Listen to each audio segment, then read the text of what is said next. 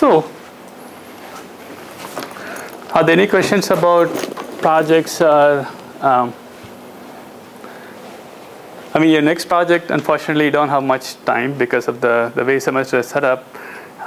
You have like a month or so left. And the other thing is we need to figure out what exact time we're going to have the exam, the project presentation, because Jerry needs to fly in, so he wanted to buy the ticket. I think we sort of agreed to have it on a Saturday. I'll send an email out to the class to say if Saturday is still okay, but we need to figure out what exact time to do that, right?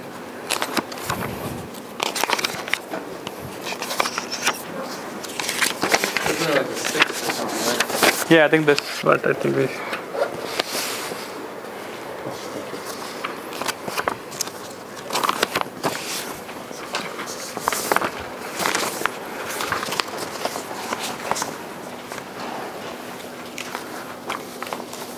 Yeah, so don't push it to the end because I'm guessing that you have other classes and stuff, right? So I looked at I browsed through your reviews for this paper, and a lot of you had concerns about the evaluation, or sort of lack thereof. The history behind it was at the time that they were developing this, they were porting it into BSD, and BSD was actively being sent out to other campuses, sort of like what happens with Linux these days, right? So evaluation may not have been formal, but this went into production system. So this is sort of like if ext3, if I don't know how many of you have seen performance data on ext3, but you sort of take it for granted because it's sort of the default file system. It sort of works kind of thing. So they have that kind of stuff, right? The other thing is it's sort of old, so you'd think that this is sort of like not that relevant, but it is. I mean, there are some tweaks to this to make it more relevant for today, but a lot of the techniques that they introduced are still being used, right? Unless you go to like a NTFS or something which is completely different, but the other file systems pick up a lot of the ideas from here, right? So it's not as old as it should be, right? And which may or may not be a good thing, right? Is that a good thing that should be improving the file systems beyond what they did, or what have you, right? And this is sort of what I was kind of alluding to, because I think a lot of things that they did, we had to look into why they did what they did and see where the hardware is going and whether it's still valid, right? And that's sort of what we like to discuss. But yeah, so that's I was going to say something, but I forget. So first, looking at the state of how things were, right? So, the paper we read last week was actually after this paper, right? So that happened after this one because it was published in the journal in '84, right? Which means that the research was probably done in early '80s, like earlier than that. And that paper was in what, 85 or so, right? So it's likely that they used this file system for their analysis in the file system access paper, right? So they didn't know the observations such as files are small, they're short-lived and all those things. They probably knew it by observing the stuff, but not in a formal sense. So they don't refer to the other paper, right? So the state of the disk back then were disks were slow, right? They were 3600 RPM or so. They were dumb, right? So we were kind of going from, this is sort of the time when you start to have desktop hard drives. These hard drives that can go into your PC. So before then, you used to have machines being big and mainframes and stuff. Even this was probably big by our today's standard, but it was small enough to be moving into real machines. So back in the mainframe days, they used to have what called I/O processors, which are essentially units which had the disk or storage stuff and then some processing to it. So they moved here to reduce cost to putting your disk into the system. The silicon was still expensive, so the disk was dumb. It didn't do anything, right? So you have to tell it what it has to do. It'll do what you want, and it'll come back, right? It'll only do one thing. You can't do many things. There's no scheduler inside. There's no cache inside. So if you wanted to read something, he'll read the stuff to you. If you want to write something, you write it stuff to you. It's up to you to run the scheduling algorithm, right? So the old file system which did something like this did not look anything into the hardware at all. So it was still looking at it from the abstract concept of how files should be. I didn't realize all the stuff, right? So some of the problems you face is you have to run the disk scheduling algorithms, which you might have read in undergrad class. You know, the scan, C-scan, and all those things. But you're trying to look at the way disks are laid out, right? And there are other issues that pop up here. One is if you want to read sequentially, right? If you want to read the data in the same sector. So for example, if you have data which were in the same sector, 2 blocks which are right next to each other, right? We sort of assume that I can sequentially read both of those, right? But in this model, it's dumb. So it will only do what you tell it to do, right?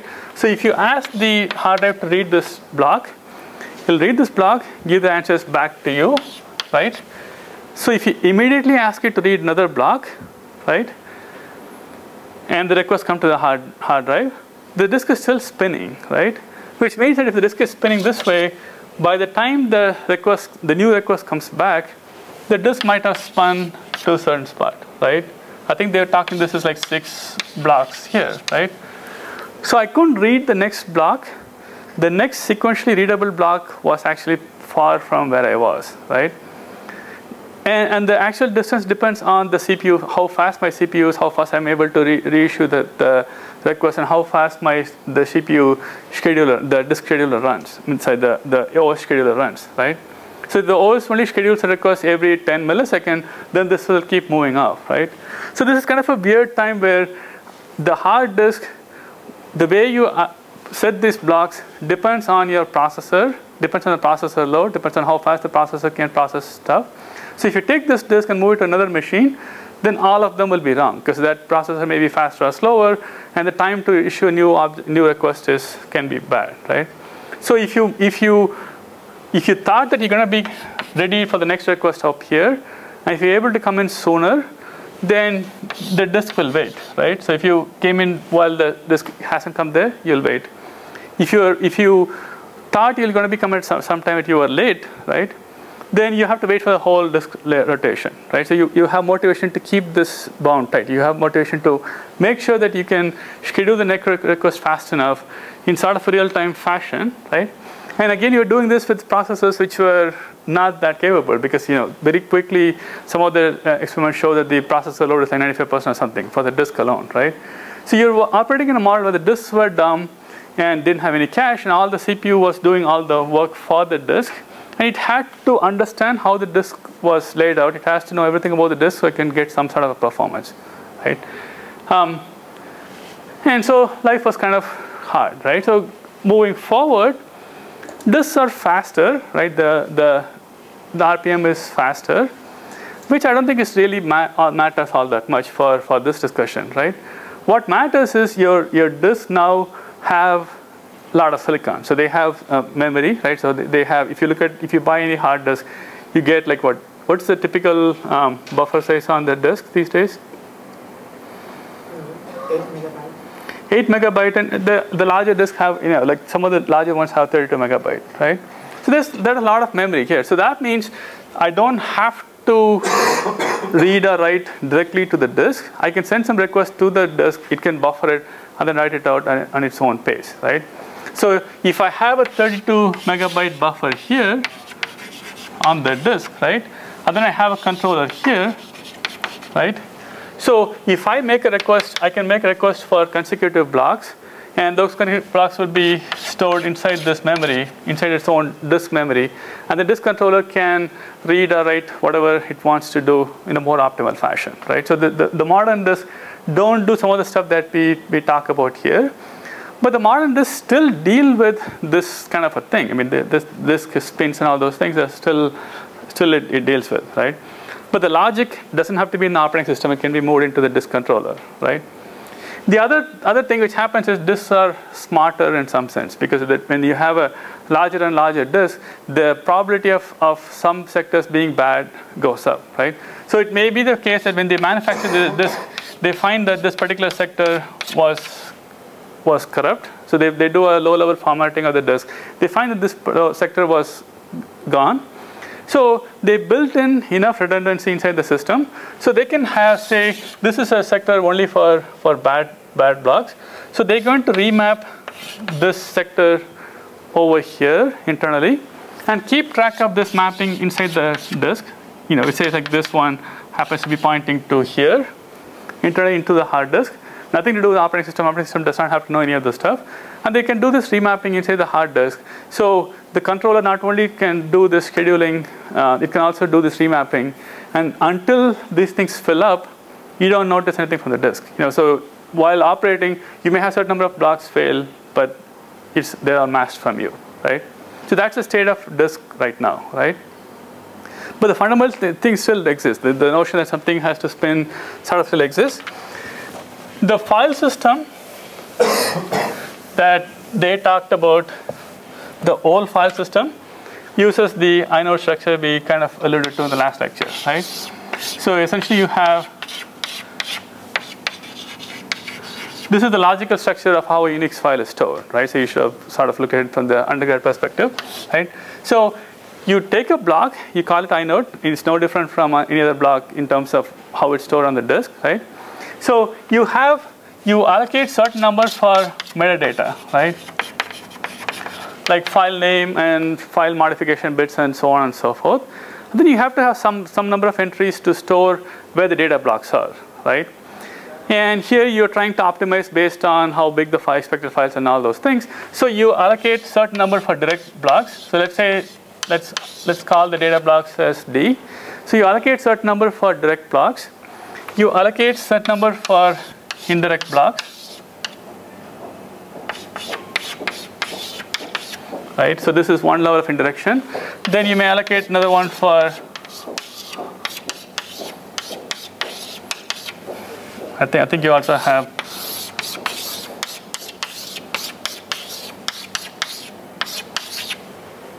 does that make sense? Right? I mean, of course, this is a much bigger tree, right? The third level indirection is a much bigger tree. So you essentially have some blocks directly accessed from your inode structure. And some of them go through one level of indirection where the entry points to a block which has pointers to where the data blocks are. And then there are some which point to a block which points to another block which points to data block. And then you also have the points to a block which points to a block which points to a block which points to data block, right? And usually, as the file becomes larger, you go through these kind of stuff. You go through more references, right? And each one of these things have to go through the file system as a reference. So if I want to access byte 1, right, I have to reference 2 blocks because I need to get this one plus I need to get this one, right? If I have to get something which happens, 1 byte which happens to be here, I have to read this block, I have to read this block, I have to read this block, and I have to go here. So I need lots of disk accesses, right?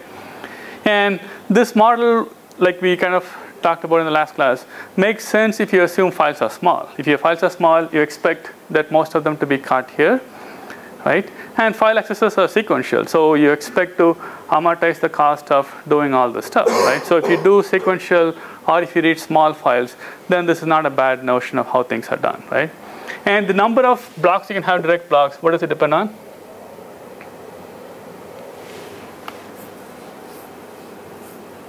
How many blocks you can have the direct block? What does it depend on?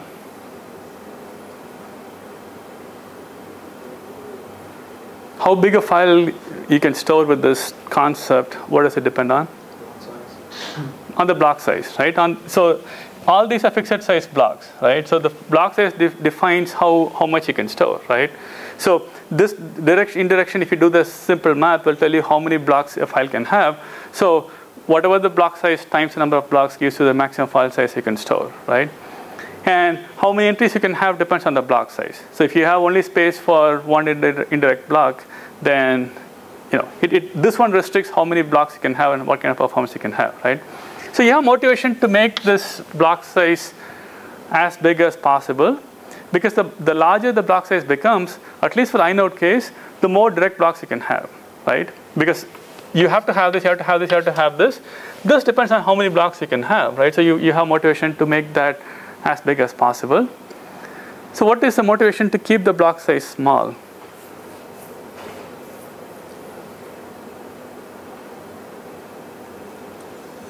You can avoid internal fragmentation. Yeah, and how do you know how much internal fragmentation you would expect? average file size, I suppose.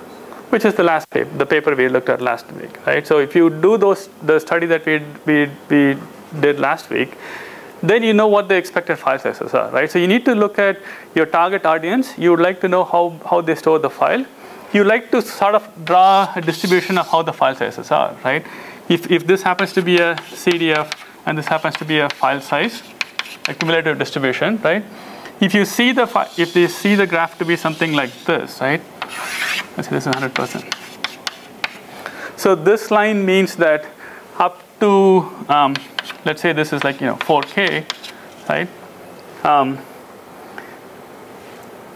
Actually, so this one would mean that most of the files are big, right? So this basically means that up to 4K, the percentage of files which are up to 4K is very small, right? Most of the files tend to be large, right? So if this happens to be, let's say, 1 GB, and this happens to be 512, and this happens to be 50%, right? This means that 50% of the median size of the files is 512 megabyte, right? So you have to do some kind of a study to find out what the structure is. If on the other hand, if it was like this, right?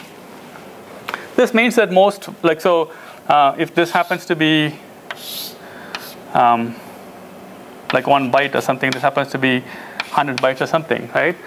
Then you say 50% of the files are 1 byte and 90% of the files are 100 bytes or something. So you do this kind of a study, then you find out what the stuff is, right?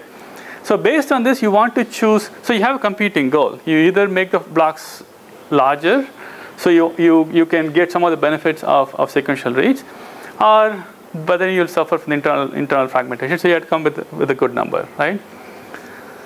That's ongoing battling. That's why you have to constantly keep doing this effort to figure out what the average file size is, right? So that's one aspect. So that kind of figures out what you should have, right?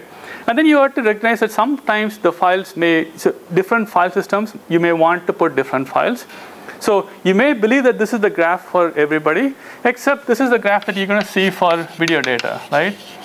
In that sense, you may want to create 2 file systems, one optimized for this and one optimized for this. So I may want to say the block size here should be 512, right? Because I can't go below 512 because that's what the disk gives me as a block size. So I can't make it smaller than 512. So I'm going to make 512 for this file system. But this one I see it's pretty big. So maybe I can do 64 KB as the block size for this file system, right? Which means that I'm going to use as many disk blocks as I want to create a file system block, which is the size. So I should be able to use different block size for different kinds of files. And the way you do that in the new file system is I create different file systems and different partition. So I take a single disk, I create 2 partitions. So I have the ability to make one file system with 512 byte and another one with 64K. I think you can do that with the old file system too, right? So that's the motivation for you to do both of those, right? So those are the parameters of how they were. The problem that working with this at this level, when it translates to real life, is that at this point, all I said was so to access the first byte, you have to read 2 blocks, right? I didn't say anything about where those blocks were, right? So if I was not smart enough to do the thing right, remember disks have the sectors and rotation latency and all those things, right? Which means that you have one disk head, typically for one platter. So which means that you're only reading at one point. So I can be reading, say, at this point, and the disk is spinning, right? So I can continue to read all the stuff in that sector because the disk spins under me. So if I wait long enough, I get the stuff. So if I have to read something from here, I have to wait for some time before this thing spins and comes under the head. If I have to read something over here on a different track, I have to move the head over physically to that particular sector and wait. So I need to have the access latency and then rotational latency to wait for the thing to happen, right? So that's part of how the disk works. So I can't have reading heads for all the different tracks. So I have to have one which kind of moves back and forth. And this is an artifact of how the mechanical stuff works. I mean, I need to have mechanical heads for these things. And the mechanics of how the disk works are hard enough that without having to be able to put heads for everything, right? So that means to get good performance, I have to work with the system. So I need to make sure that I don't do this accessors a lot, right? So the worst performance can be if I put one block here and one block here. If the inode happens to be here, and the data block happens to be here, right? So even though I said you only need 2 block read, it may happen that I have to read this first to know where the block is. So I need to read this first, and then I have to seek all the way across, and then wait for the data to come under me, right? So if one file had the inode here and the data block right next to it in the sequentially readable the way they define it, right? Because remember I have to wait for 6 blocks to read it, right? If they are both right next to each other, I may get much better performance than if they are kind of apart, right?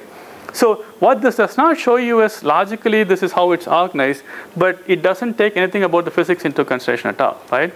So the first file system, the old file system, did what made sort of sense because they said all the inodes should be clubbed at the beginning of the disk. Let's say the inodes are here. The data is assigned somewhere here, and they're all over the place. They tend to kind of randomly get distributed. And since you're doing this reading one, you're doing a synchronous read of each block, you may be seeking back and forth, right? So you get really horrendous performance because of the mismatch between what your inode structure, what your logical structure is, and what the physical structure is. And all this paper is trying to do is not really change this model, right? I mean, they change it a little bit to make this metadata bigger. I mean, the file system used to allow 14-byte file names. They made it into a larger size, but essentially they didn't touch this model. I mean, they said, let's have the logical model. What we're going to do is we're going to understand how the operating system now understands how the disk is laid out, and it's going to place these things in a certain fashion such that you get good performance and you get the same logical step. The logical thing still seems okay, but the mapping from logical to physical was not good. So they showed that if you were naive, I think the old file system got 2% of the disk throughput, right? Because it was spending most of the time just basically seeking. 2% is not that good, especially in those days when the disk was really slow. And they made it up to 47%, right? So what are the techniques that they use to get better performance? They increase the block size. Yeah, they increase the block size, right? Block size is now bigger, right? How does that help? So instead of requesting 4 or 5 small block size, you just request one. Mm-hmm. Yeah, so instead of requesting, so if you had a file which is like say 4K, right? In the old scheme, you would have 8 blocks, right? So it is possible that 8 blocks were scattered all over the place. Now you can have them all close together. Now you can have them all sequentially. So when I make a request, I can say start reading and read 8 blocks, right? Because I don't have to request a new stuff. So essentially, I get to get at least 8 disk blocks before it has to seek, right? So that makes an improvement, right? So what are the things that they do that that you find interesting? They organize the hard drive into like different cylinders. Mm-hmm. So like, and then inside the cylinder, they divide them into blocks. Mm-hmm. And then when you allocate blocks, mm-hmm. or five, they try to keep all the blocks in the same cylinder. Yeah. So does that make sense? It must have made sense because you guys read the paper, right? So what they do is they understand that the disk is all over the place, right? So what they're trying to achieve is locality, right? They want the stuff to be close together. They want all the later stuff to be close together, right? So they assume that if it's a file, right? It's good to assume that all the file content should be sort of together, right? Why would you assume that? Files are read sequentially. Yeah, so most files are read sequentially. So you assume that files are read sequentially, and also files, which they don't say it in this paper, but the other paper said files are also read from start to end, right? So they're read sequentially and they're read start to end, right? It's not like you read one block, wait for a couple of minutes, and then read next block. You sort of read the whole file all at once, which means that if you move your disk head to be reading the first block, right? If you keep the rest of the blocks in the vicinity, that's good because then you avoid seeking too far, right? So I want to be able to keep all the blocks within close to each other, right? So forgetting how they did this in the paper, how would you do that? So suppose I assigned one block here, right?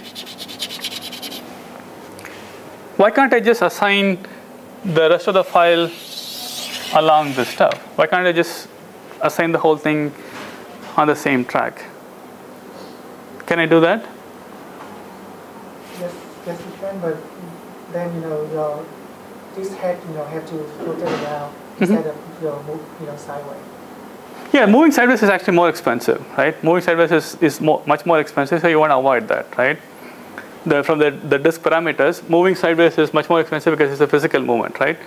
So if the disk is moving, your best bet is to read on the same track, right?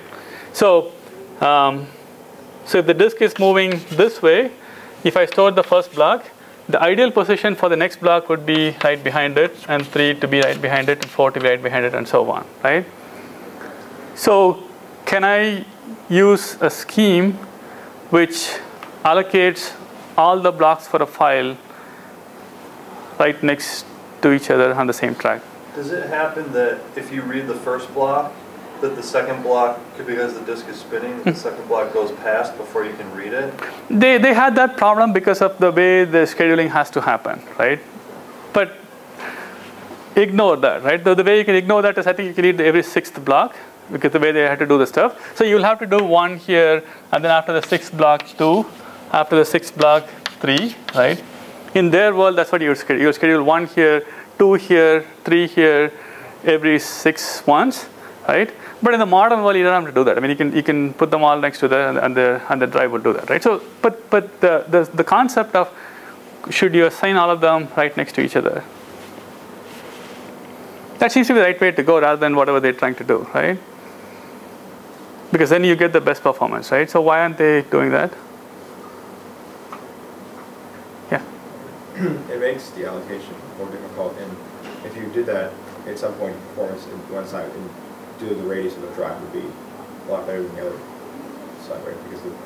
Because so the first point, right? Why does it make it difficult?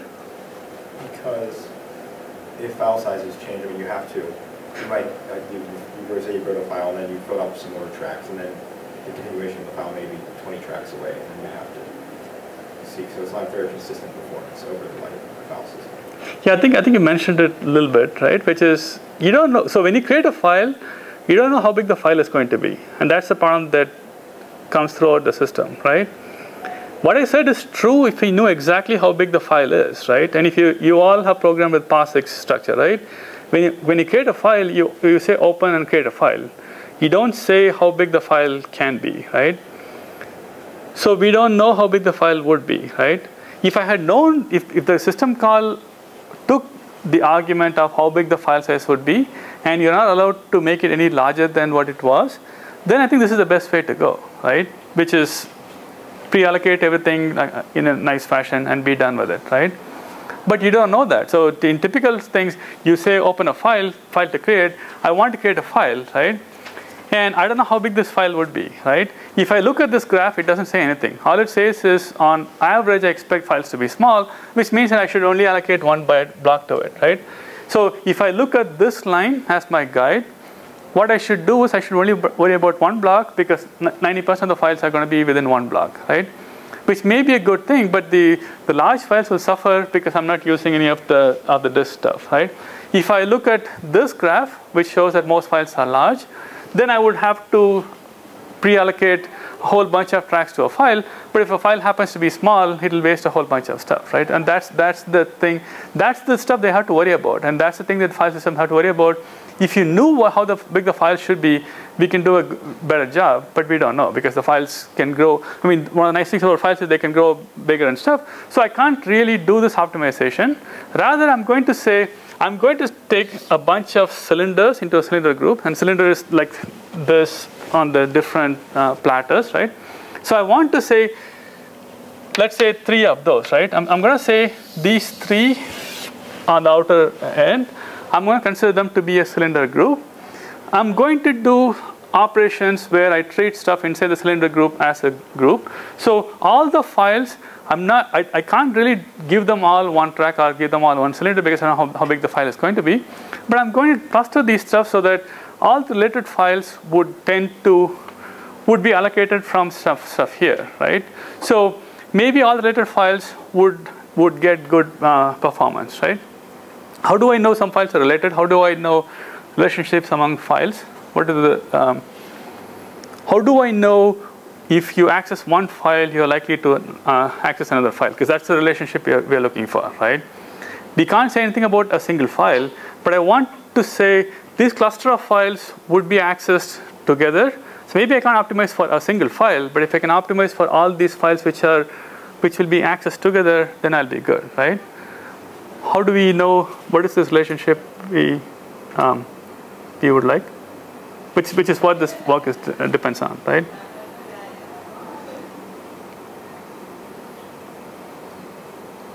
So they assume that files and directories are related? Yeah, so files and directory, all the single directories are related, right? And this is sort of what the previous paper found too, right? The files in a single directory are related because if you have a hierarchical directory structure like what UNIX has, right? Because the VAX, VMS and stuff only had one level of directory. So in VAX you had two levels, right? Your username, so your home directory had all the files that you wanted, right? So you're forced to kind of mix all the unrelated files, whereas in Unix you have different directories, right? So you're supposed to have all the related files into a single directory. So if I can use a directory as indicator, then I can assume that all the files in a single directory are likely to be part of a same project. So if you access one file, you're likely to like another one. So I can create a cylinder group. I can assign an inode data structure for the cylinder group. I can put all the related files for that particular directory into the same group. So what I change is I take this disk, I split them up into individual cylinder groups, right, depending on how many cylinders I can have.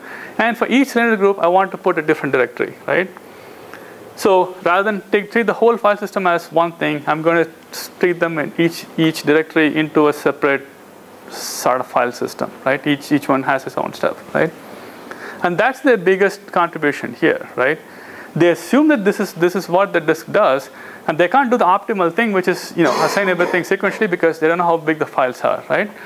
But they're trying to keep these things sort of together, right? And get good performance, right? Does that work all the time? What are the negatives? So the positives are now you have essentially, let's say this is a cylinder group, right? This is cylinder group 1, and another cylinder group is,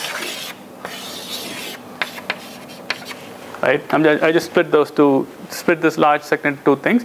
Let's assume this is cylinder group 1, this is cylinder group 2. I'm going to have all the inodes for the files here, right? And ideally, I would like to have inodes for this so this is directory 1. Let's say I put directory 1 here. Let's say I put directory 2 up here, right? All the files for this directory would have their inodes allocated from here. All the data blocks for this directory would be allocated from this cylinder group. All the inodes for the second directory would be allocated here. So if everything goes well, right, we know that files in the same directory are accessed sequentially. Files in the same directory are accessed right next to each other. Files in the same directory grow and fail right next to each other. So I allocate everything here. So if you're operating on this directory, you get good locality because things are close here. If you operate on this directory, things are close here, right? Have we done?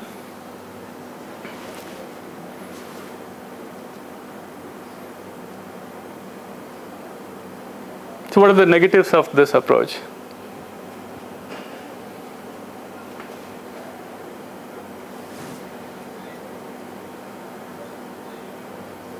What about the space utilization?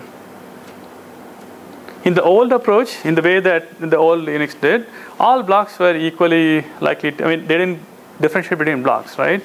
Which meant that you can go all the way up to the last block because you didn't particularly care where the blocks are. As long as some block is free, you used it, right? Of course, you got terrible performance, but forgetting that, right? The nice thing with the old file system was you got terrible performance regardless of what, because it was all random. So you always got poor performance, right? Now you're trying to do this optimization. So if things worked out well, right, all the contents from this directory will fall into this one, right? So if it was magically well organized, and let's say this directory can hold 20 gigabyte, and this can store 10 gigabyte because the number of sectors are different. And if it happened that directory 1 had 20 gigabyte worth of file, if directory 2 had 10 gigabyte worth of file, everything is awesome, right? I mean, you get the best things you can hope for, right? But the same thing we talked about before happens here too. When I create a directory, I have no idea how big it's going to be, right? When I create a directory, I have no idea how many files are going to be, what the file sizes are, and all those things. So if I do this stuff, as long as I have infinite number of cylinder groups, I'm okay. But if I don't have infinite number of cylinder groups, if I have a finite number of cylinder groups, then I'm forced to do some kind of load balancing, right? So I may have to say this should be directory 1 and directory 3, even though I have no clue how big directory 1 would become or directory 3 would become, right? So I have to do this kind of stuff, right? The more I have to do this stuff, in the worst case, things can go bad, because in the worst case, the directory 3 may take over, and then you have to find something else. So you have to, fall over from this group to another group and all those things, right? There's another case which can happen. One is if you had a very large file, right? So suppose you have in the directory 1, you didn't have directory 3, right? The first thing the user did was in the directory 1, they created a 20 gigabyte file, one file, right? Which means that this one file will take over the entire cylinder group. So if you create file 2, right, you have to find something else. You have to go looking for something. So you may steal something from this one, right? Which means that every consecutive file that you create would have long pointers, right?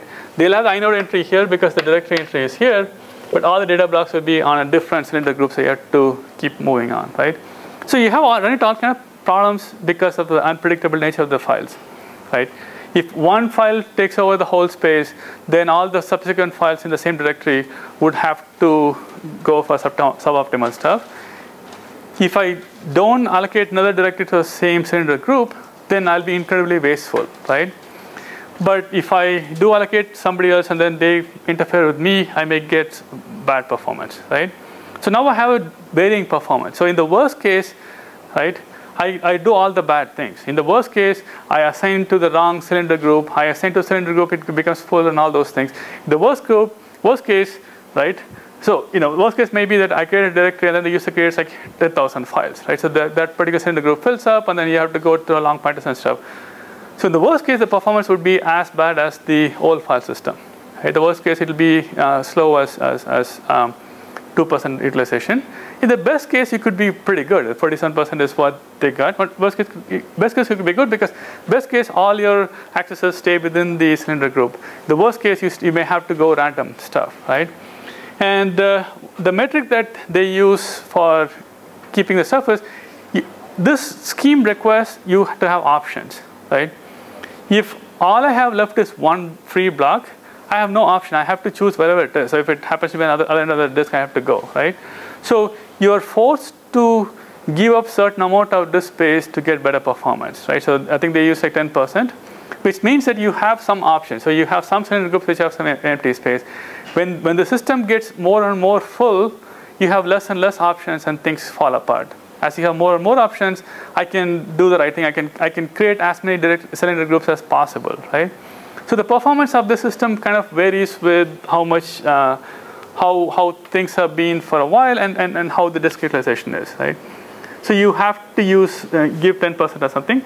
And modern file systems, the Unix file system actually is still modeled on the same thing. There is a little bit additions, I'll tell you in a little bit, but essentially they do the same thing, right?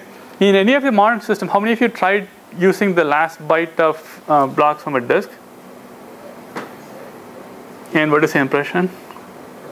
Well, the operating system begins to slow down and not crash, but it becomes noticeably slow, right? If you go past that 10% or 5% utilization, the smaller the the fuller the disk becomes, it becomes very slow because now you have no options. You're going to the 2%. So in the worst case, you can go to the 2% performance, right? So you have to have a lot more disk. So it is more wasteful, right? But you get better performance because you're trying to avoid some of the pitfalls of what the systems did, right? So the observation was the disks are different than what the file systems were looking at, and if you don't take care of those, you have a problem. You have performance issues. But taking care of them is not that trivial, right? Because we don't know how big the files or directories can become. So we can't exactly predict how exactly things are going to happen. But we use the heuristics that they kind of knew when on the paper that we read last week kind of showed that people tend to operate on files together. So I used that to say, create this notion of cylinder groups and stuff, and they do some optimization. So they know that if you create a large file, then it can take over the whole cylinder group, which is unfair because every other file would suffer. So what they do is, once a file becomes bigger than a certain amount of size, then they allocate it to a different cylinder group, right? Because it's getting too big that they don't want to use the same thing. And the way they do that is the inode structure gives you a good indicator, right? So at some point, when you go for multiple indirection level, that's a big enough file, and I'm already going through enough indirections, right? So I kind of move this indirection tree to a different cylinder group, right? So that's their heuristic. So if you don't look at all the files, you block them off at the indirection points. So all this indirection would be on a different cylinder group. So if a file were to grow to be this big, right, all this accesses would still be fast because they'll be in a different cylinder group, but within the single cylinder group. So you're not allocating these ones on a random cylinder groups, right? So this will be in cylinder group 1, this will be in cylinder group 2. So you get good performance for the first up to this point. Anything more than that, you pay a one-time cost to go from this cylinder group to another cylinder group, but then you get as good a performance because all these blocks happen to be right next to each other. And if you do sequential access, then all of them, you get sequential here, you have a transition from this to this, but then you're good, right? So they have to do certain optimization like that. They also talk about lots of annoying optimizations which nobody should be worrying about, such as you can't issue the request for the next block, so you have to worry about how far you have to allocate. So in their scheme, you have to allocate first block here, the second block on the sixth stuff, and third block on the sixth stuff, because you're optimizing based too much on the hard drive, right? Right. So let's look at the.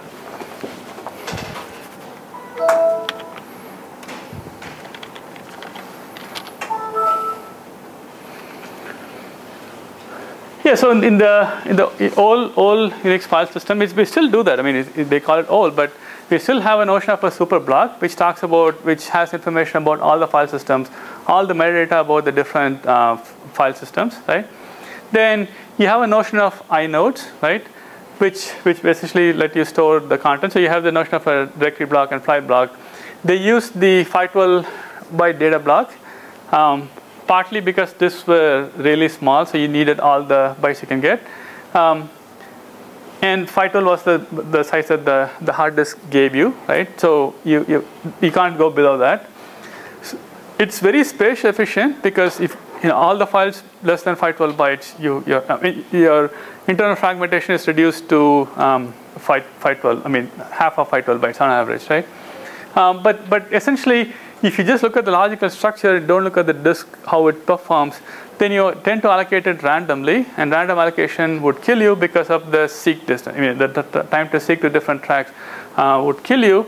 So you really want to take some of the disk into consideration. And they also added stuff that were not really related to what they were talking about, but they were just added, right? For example, the file names were made larger. It was not easy because the inode blocks were now bigger, right?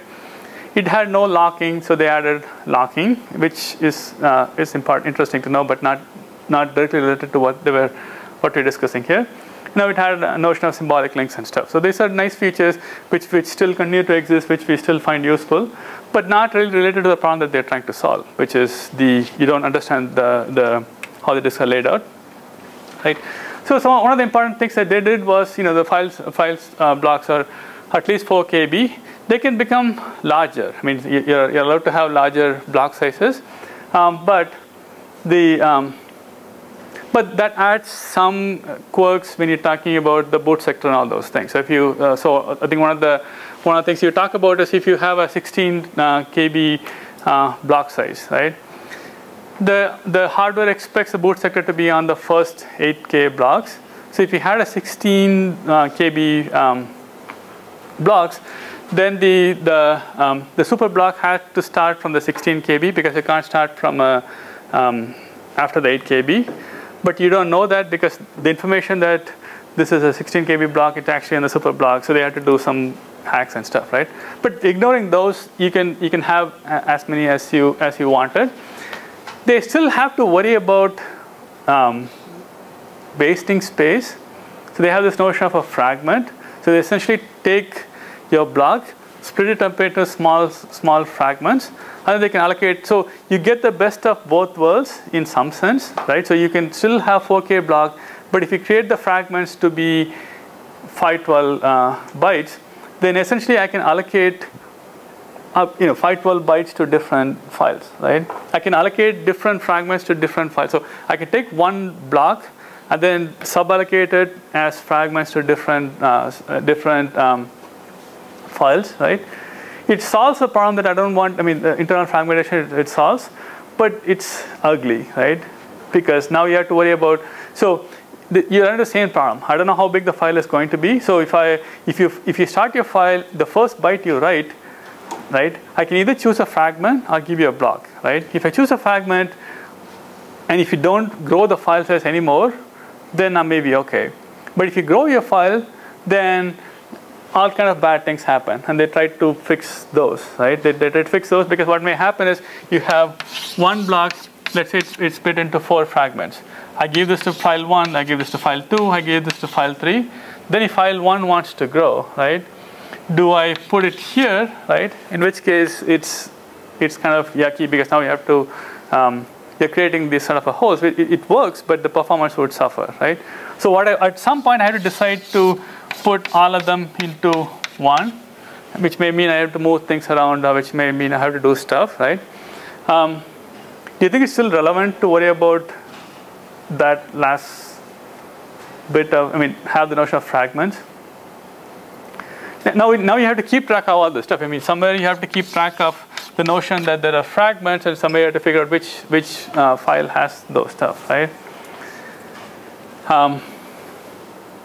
The problem it's trying to solve is people didn't want to waste the last byte of, they want to get the last byte of performance, right? The storage space, right? But when you're talking about if the modern disk if it's 2 terabyte, right? You shouldn't have to worry about it because if you do this, your performance gets really poorly, right? Under what circumstances would fragments be really bad? And under what circumstances would fragments not be that bad?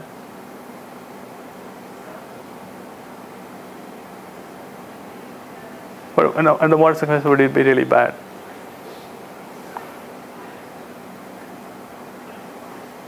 If you have small files that grow, and you start out with a small amount of data, and you get a fragment, but then it needs to expand, and then you can move it.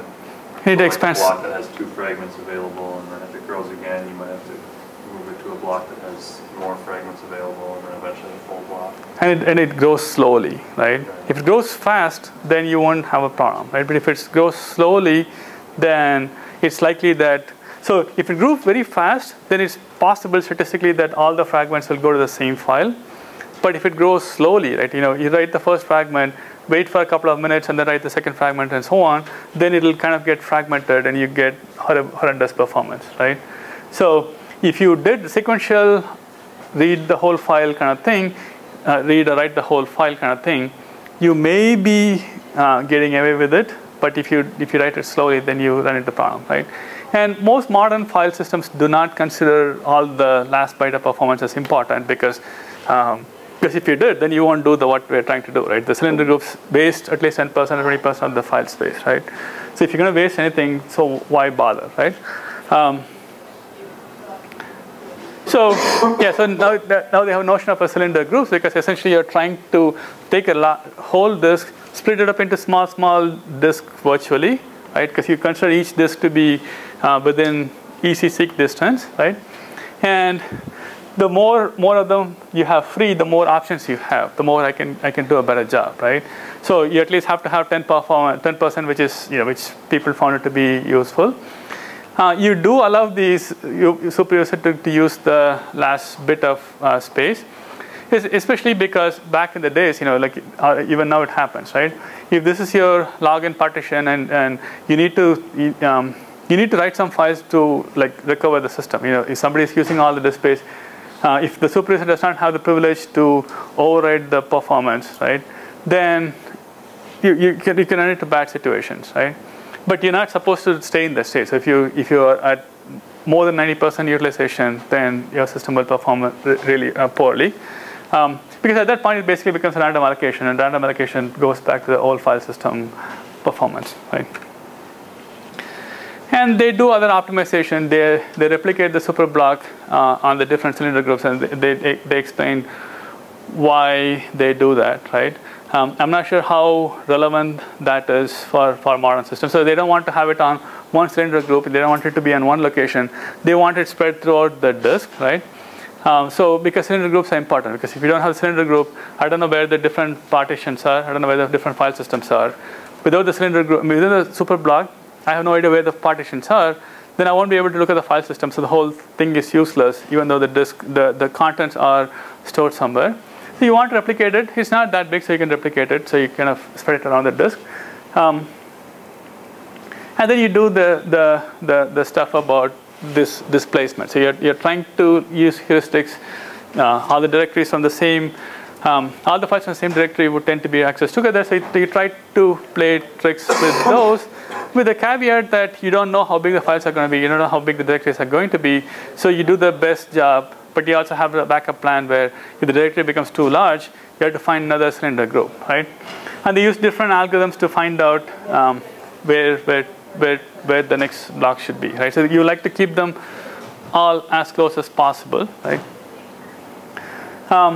And a lot of things that, a lot of the ugly details of the fact that CPU is involved in all these things meant that you in the operating system have to figure out how soon you can schedule the next stuff and then place the data blocks and stuff, right?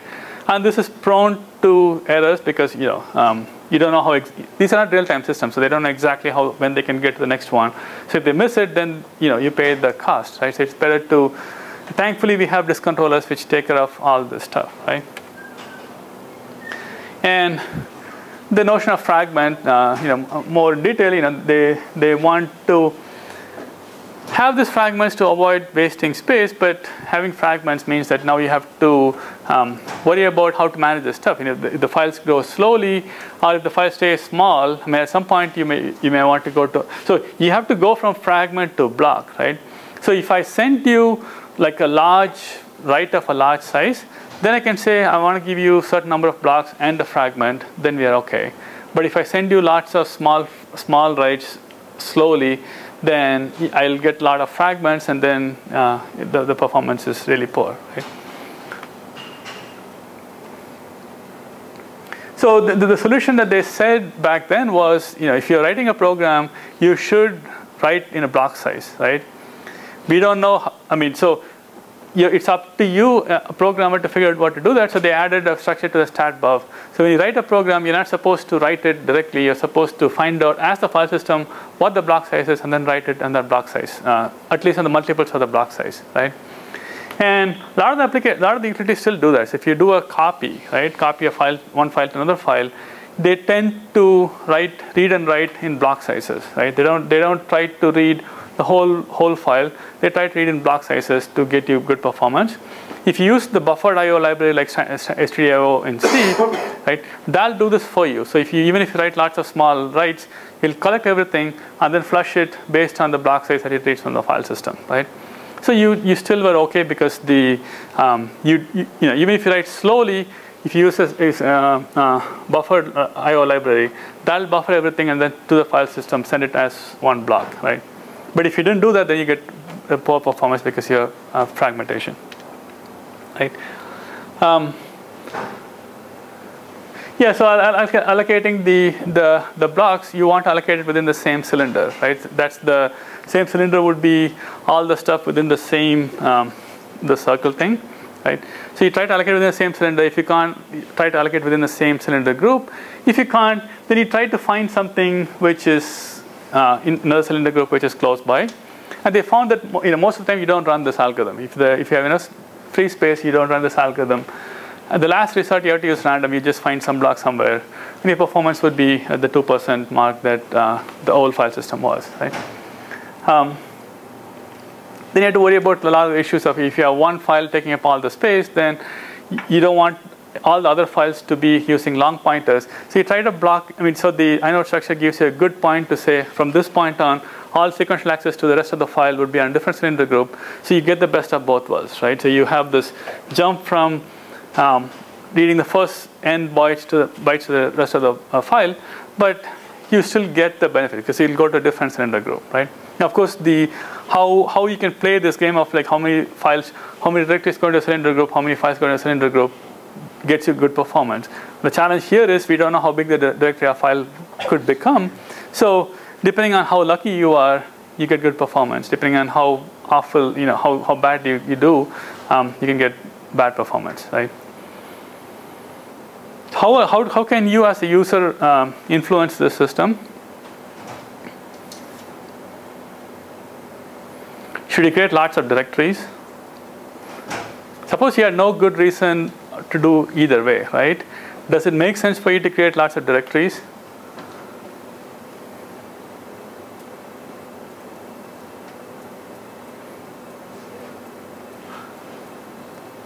I guess it depends on what you do with the directories afterwards, right?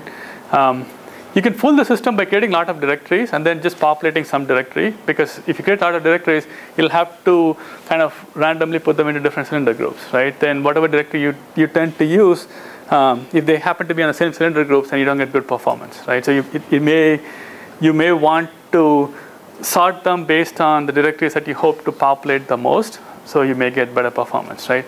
So one of the reasons why they don't actually give you performance benchmarks and stuff is the behavior of the system depends on how well their heuristics match what the real world would be, right? They can show a really, really good system. So I don't think the research that they show is contrived. They can really make it contrived to get really good performance, right?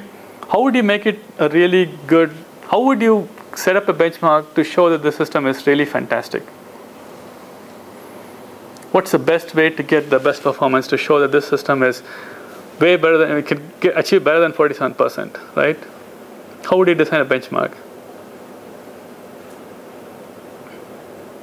Can you design a benchmark where all the optimization that they're using would work, right?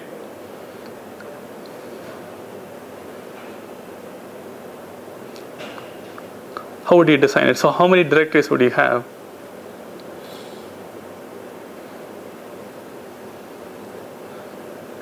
You would have the number of directories equal to the number of cylinder groups, right? Because then you don't have to decide. Then you don't leave it to chance, right? So with each cylinder group, how many files you would have, right? You would have enough files to use all the blocks within a cylinder group, right? You don't want to have a large file, because large file means at some point you have to allocate to a different cylinder group.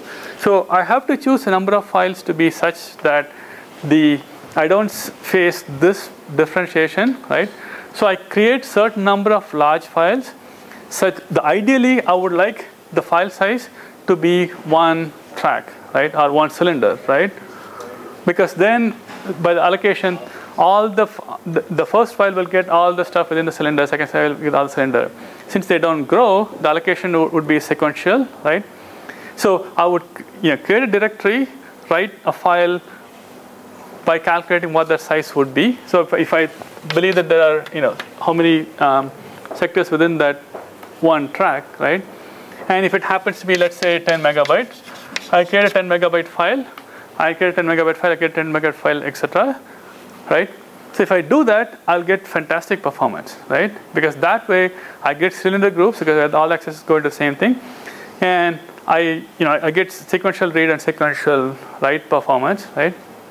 And they can, let's say they show performance of like 90%, right?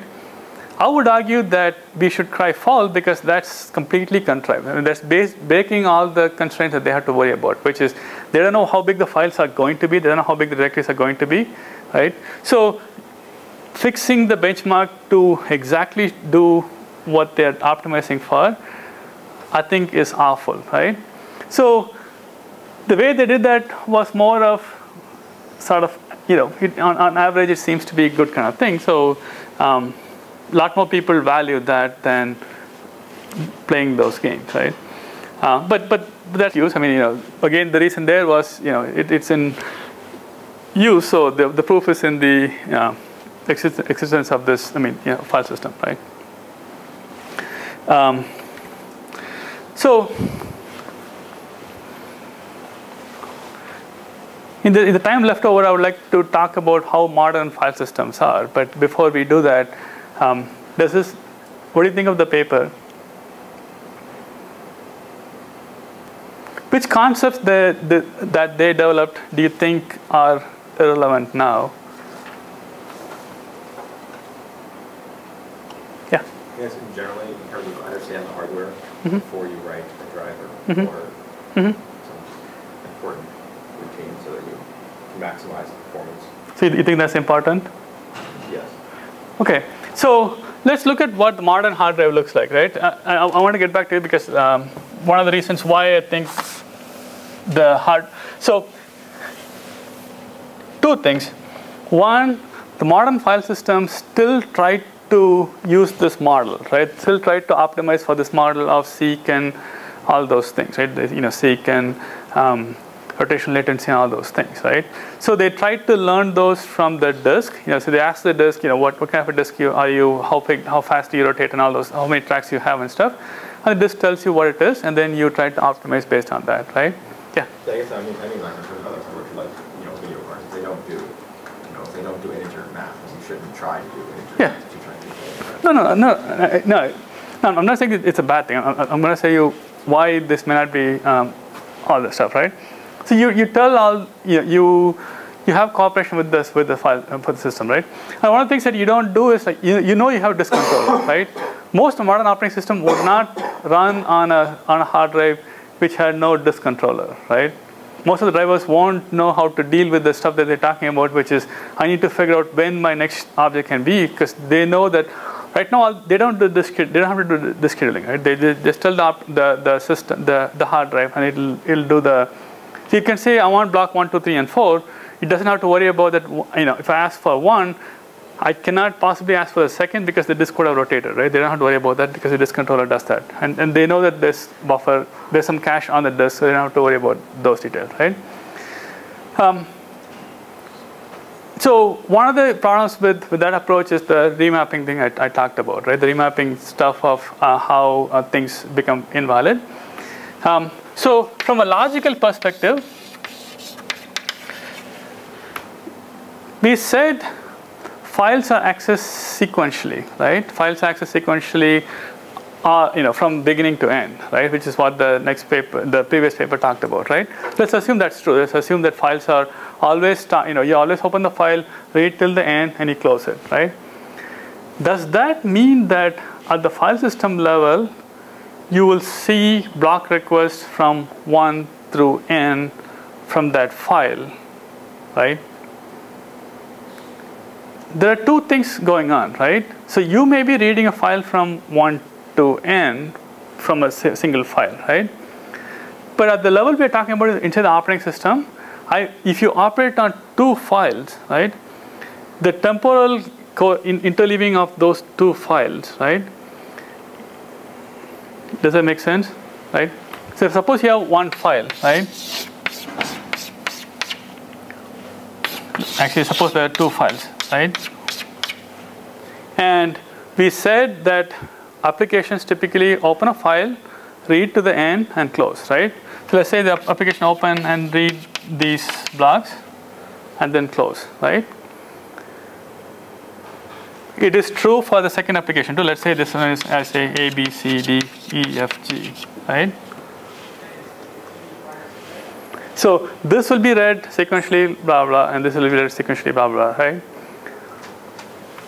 at the operating system level, how do you get it? Do you get it as 1, 2, 3, 4, up to 6, and then A, B? Do you get it as 1, A, 2, B? All the previous paper said was each application reads its